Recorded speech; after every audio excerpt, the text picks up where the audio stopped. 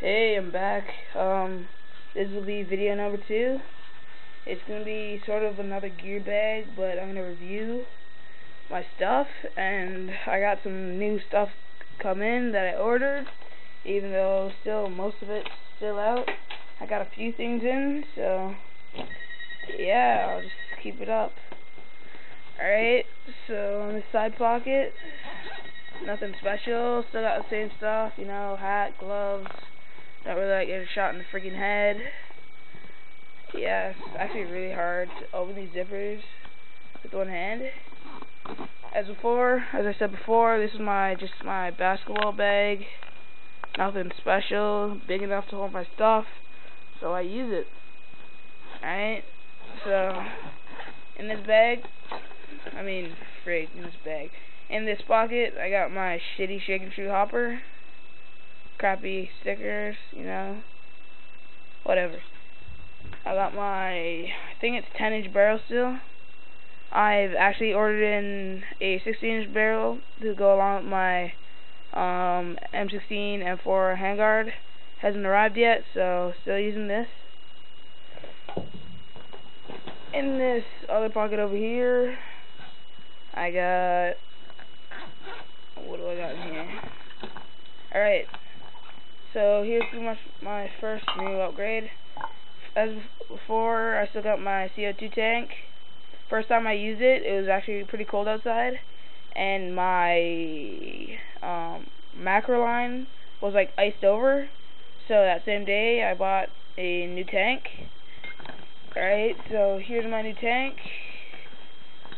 It's a 47-3000 steel tank. Perfect for woods ball. Don't need the light carbon fiber one because this is on my back. I'm pretty sure I'm strong enough to carry it as it is. Right now it's at, if you can see that, it's at just over 2,000 psi. Yeah, I don't know if you can see that, but that's what it's at. Got the third saver on it, and yeah.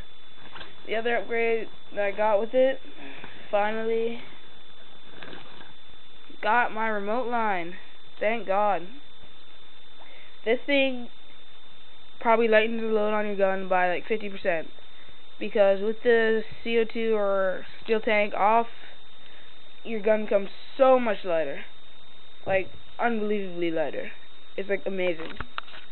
And that's all I got in this pocket part thing. In here, main pocket. I'm just gonna set up the camera because I'm tired of opening shit with one hand.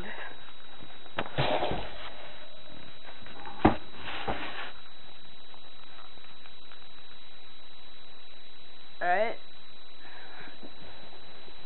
Okay, so I got a bag of 500 pro caps from my local field. You know, not amazing, but this is what's there, so I buy it. Next I got my NR1. Pretty, pretty sturdy for now. Nothing on it. No upgrades. Other than disconnect for my remote line. You know, done great for now. Like, it's a great start marker. I'm like really surprised. You know, sturdy, somewhat accurate. It's pretty damn good. I'm not even gonna lie. The only other upgrade that I have right now is my tack vest. Alright, hold up. There we go. Alright, this is my tack vest. It holds an amazing 10 pods. It's freaking durable. It's just like so much better than my pod pack because it saves me so many hits. It's unbelievable. It holds 10 pods and air tank at the back right there. You know, Velcro, zipper, and belt keep me insecure. It's got even these little internal pockets to keep things in. You know, map, ID, money, cash, whatever you got on you.